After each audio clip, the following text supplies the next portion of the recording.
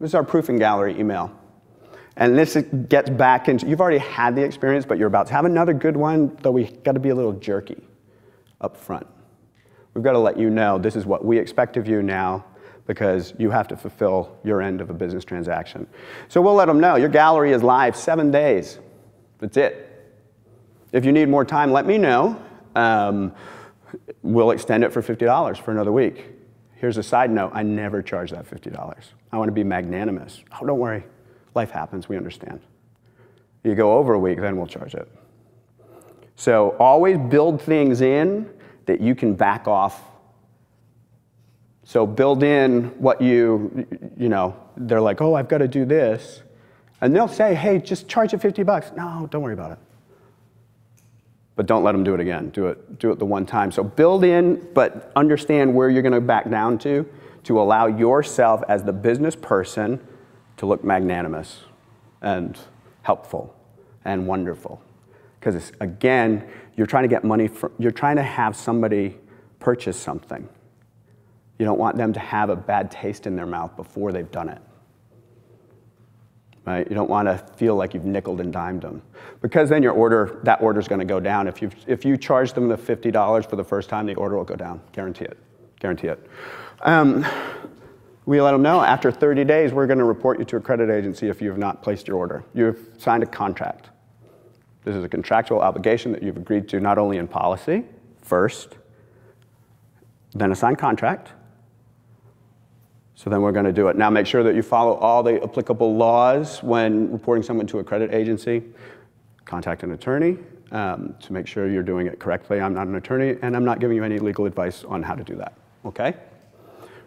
But what's wrong with doing that? If you miss a contractual obligation with Sprint or a company, a large organization, they're going to report you, and they should. You're on the hook. You agreed to something.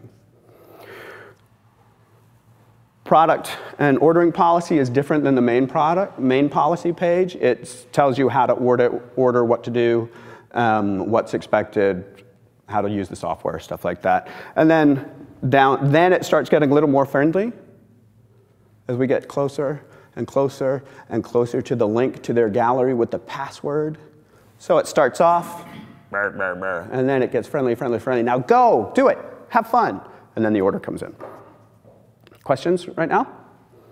Just one kind of as we're going through here from Christy38, who just commented, wow, I don't know if I would like to be photographed with this aggressive approach. And it is much more explicit about all of the business aspects than a lot of people that we see here on creativeLIVE. Mm-hmm. Do you want to talk about that, how that kind of ties in with the experience of what you're creating? That's a good question. And it really never comes up. I think it's come up once where someone, oh, it's so mean, I don't want to do it. Then don't. I'm good. You don't need to. But I think it's only fair to let your client know this is how we do business. This is what to expect on the business part of it. That's why it's sprinkled with light and happy. But you don't, I think you're doing a disservice to, oh, it's puppy dogs and feather pillows all the time. This is how I'm feeding my kids. So if you're in a contract with me, I'm going to enforce that. I've had people say, well, I didn't know I was supposed to read it. What? You put your name on it. Of course you read it. Make sure of that. If you're doing, let's say, a different part of the business, a wedding, there's a contract. The bride's going to, or somebody's paying, and that photographer sure is going to, and it's not a friendly, happy puppy dog contract. Right? If the groom doesn't show up, you think the photographer's getting paid? Yeah. Photographer's getting paid. Don't be afraid of your client. Mm-hmm. Yeah. So I might have missed it earlier, but your contract, do you actually have a real contract and they sign it with a pen, or is it all an online thing? They do. In the sales call, or the call where they go to the contract, I'll fill it out, and then it goes with Rachel to the location and the makeup artist when they see the contract, when they see the client Here's the contract, sign it, done. So, but they get a copy beforehand, so they know what is going to be in the contract. Our policy is it's in the policy. If you want the contract, you can have the contract. Rarely do I get asked for the contract beforehand, and rarely, wait a minute, not really, never has nobody signed it once they're there.